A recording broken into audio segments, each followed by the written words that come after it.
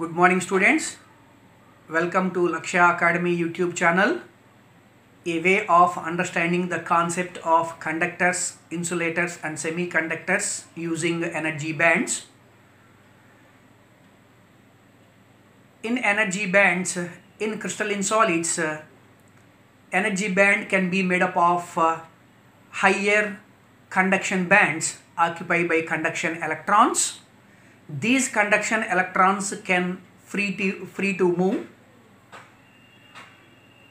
and the lower valence bands can be occupied by valence electrons.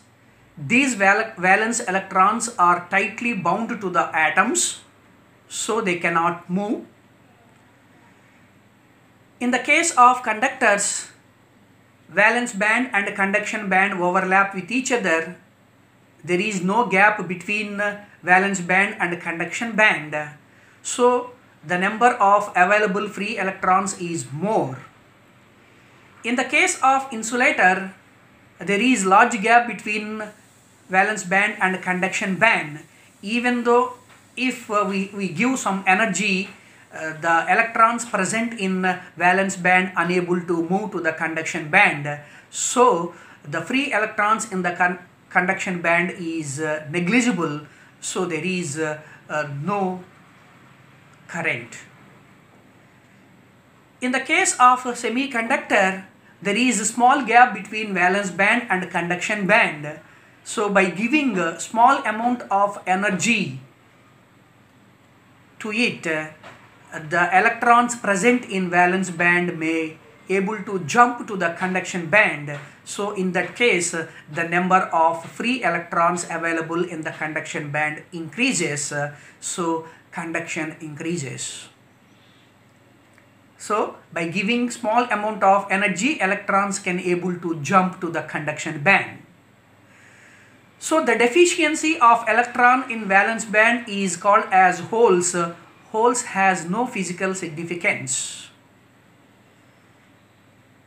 When a potential difference is applied across the semiconductor, the holes and electrons can move in opposite directions. So in semiconductors, the conduction is due to both electrons and holes. As temperature increases, the resistance of semiconductor decreases, conduction increases because electrons jump to the conduction band.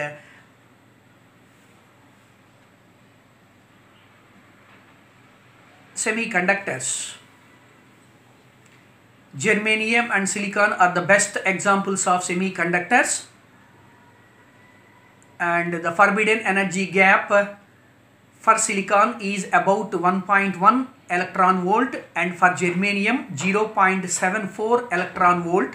According to NCERT book, for germanium it is 0.72 electron volt. Students understand that. So better to write about the forbidden energy gap is about 0.7 electron volt. That is good, because it depends on several factors. So next, today our topic is types of semiconductors, that is pure semiconductor and impure semiconductor. Pure semiconductor is also named as intrinsic semiconductor. And consider germanium atom. The atomic number of germanium is 32, and the valency of germanium is 4. So germanium is ready to form 4 covalent bonds with neighboring atoms, forming a germanium crystal. When some amount of heat energy is given to the germanium crystal, the covalent bond breaks and electron left from that. So the deficiency of electron is called as hole, and students observe that in the diagram red dotted lines gives that breaking of covalent bonds. So when some amount of energy is given, the electrons can jump from valence band to conduction band. So the number of free electrons available in conduction band increases because there is a small gap. So more number of electrons can able to jump from valence band to conduction band. So in the diagram I mention all the points of free electron, holes and broken covalent bonds and covalent bond and valence electrons. So in pure semiconductor, current flow is due to both electrons and holes. And in pure semiconductor, the number of electrons present in the conduction band is exactly equal to the number of holes present in valence band. Note down that the number of electrons present in conduction band is exactly equal to the number of holes present in valence band in the case of intrinsic semiconductor or pure semiconductor. The atomic number of silicon is 14 and germanium is 32, and Ni is concentration of electrons and Np is concentration of holes, so Ni equal to Pi. So Ni and Rpi is referred to as intrinsic carrier concentration. So to a pure semiconductor, when an impurity is added, that process is called as doping, and there are different types of doping, methods of doping, and heating of a crystal in the presence of dopant atoms, or adding impurity in the molten state, or bombarding semiconductor by the ions. Extrinsic semiconductor or impure semiconductor. There are two types. One is N-type semiconductor and the second one is P-type semiconductor. First we discuss N-type semiconductor. Consider pentavalent impurity, arsenic. Its valency is 5. So it is ready to form 5 covalent bonds. But the valency of germanium is 4. So 4 free electrons are shared and another free electron is available. And here the impurity is ready to donate the free electron. So these are called as donor impurities. Pentavalent impurities are also named as donor impurities. A small energy level formed just below the conduction band, that is donor level. In N-type semiconductor, the majority charge carriers are electrons and minority charge carriers are holes. So the number of electrons present in conduction band is more than that of the number of holes present in valence band.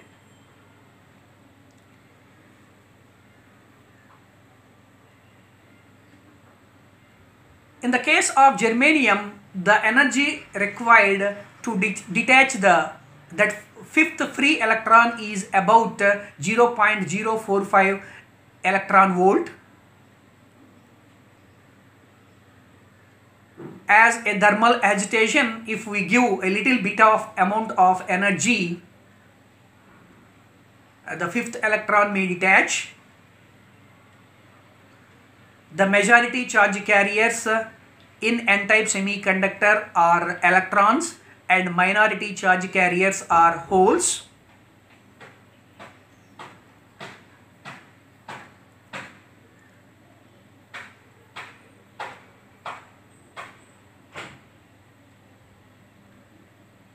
The number of electrons present in conduction band is more than that of number of holes present in valence band.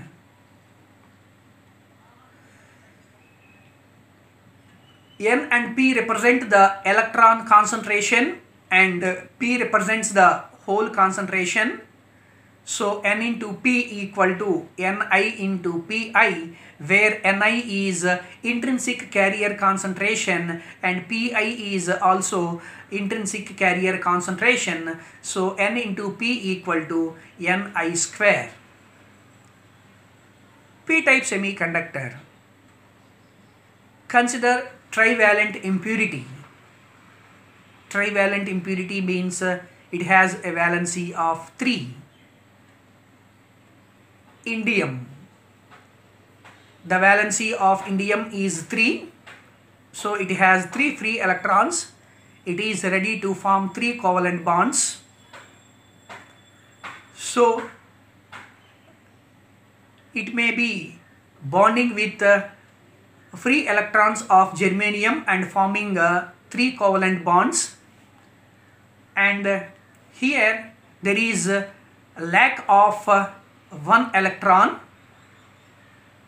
So it is ready to, the impurity is ready to accept 1 more electron.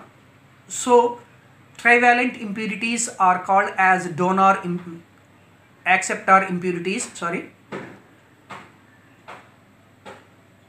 Trivalent impurity is named as acceptor impurity. The hole is associated with positive charge moving from one position to another position.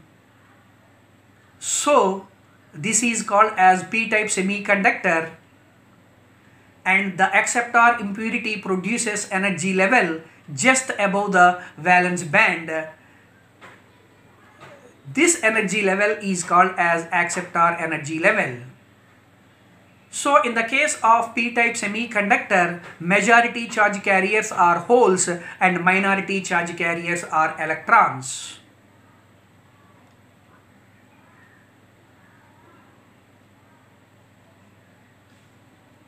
In intrinsic semiconductor, the number of holes is always equal to number of electrons, but in extrinsic semiconductor, it varies. In N-type semiconductor, number of holes greater than that of holes. In P-type semiconductor, number of holes greater than that of number of electrons. So conductivity is greatly increased in the case of extrinsic semiconductor.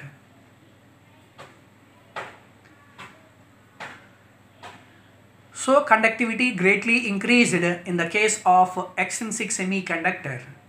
That means impure semiconductor. So doping the semiconductors with impurities increases the conductivity. So that is the important concept. Students, the average energy level of conduction electrons and holes is called as Fermi energy level. In the case of pure semiconductor, the Fermi energy level lies exactly in between the valence band and conduction band. But in the case of impure semiconductor and in the case of N-type semiconductor, the Fermi energy level shifts towards the conduction band, and in the case of P-type semiconductor, the Fermi energy level shifts towards the valence band. Okay, just students, finally, when an impurity is added to a pure semiconductor, extrinsic semiconductors are formed. There are 2 types of extrinsic semiconductors. One is P-type semiconductor and second one is N-type semiconductor. When a trivalent impurity is doped to a pure semiconductor, a P-type semiconductor can be formed.